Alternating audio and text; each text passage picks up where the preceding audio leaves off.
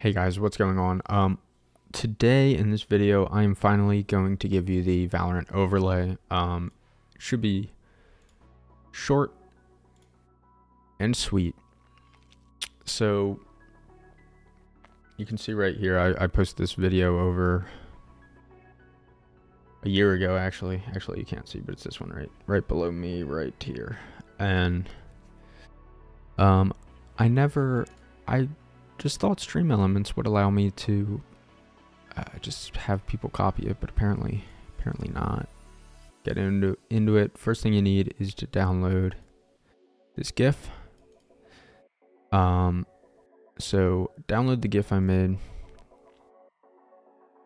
It just is really small and looks like that. Unfortunately, so I've had to think about some compromises here. I'm in VS Code, but I know a lot of you just want the overlay.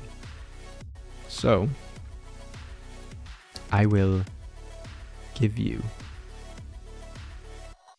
the overlay. And let's actually walk through it together. Just to click on streaming tools, overlay, new overlay. In the blank overlay creator, click the plus sign, static / custom widget. Once you have a blank custom widget, click on layers, custom widget 1, settings, open editor. Copy the HTML, CSS, JS, and fields. Don't worry about the data. Once you copied all the code, move back into the settings of the widget. And you should see the fields username, tag, region, good image, and bad image. Type your username, tag, and select your region. If you like to use custom pictures for when you're doing good or bad, you can paste the online link to the pictures into the respective box. That's true. Online link, not a local file.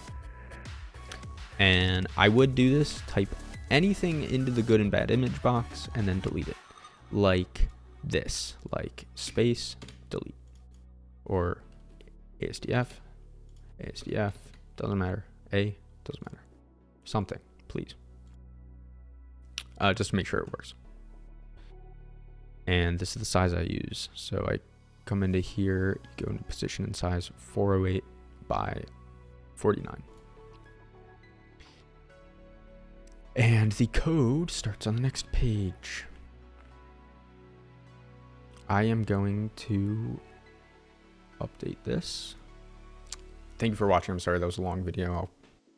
Maybe I'll cut all of that out, but that's just me working on stuff that I worked on a year ago, and it's a pain in the ass. If you want an updated version, a more updated version, if you want to actually learn how to code a little bit, let me know in the comments and I'll make a full VS Code local HTML file that you can actually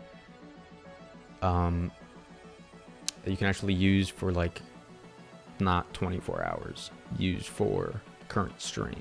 Or so it checks your stream time, it checks the game time, compares them, and if the game was played before you started streaming, it won't count it. But if it's played after you start streaming, but you have to be live, plays after you start streaming, then let me know, because I would gladly do that. This code is so much prettier. You can just look at it. It looks, except for this stuff, because I'm still using like G1 and like random letters because I was stupid. Anyway, thanks for watching. I'm sorry that took so long. Literally over a year for me to make this video, but it's finally out there. Hopefully you enjoyed it. Thanks. Bye bye.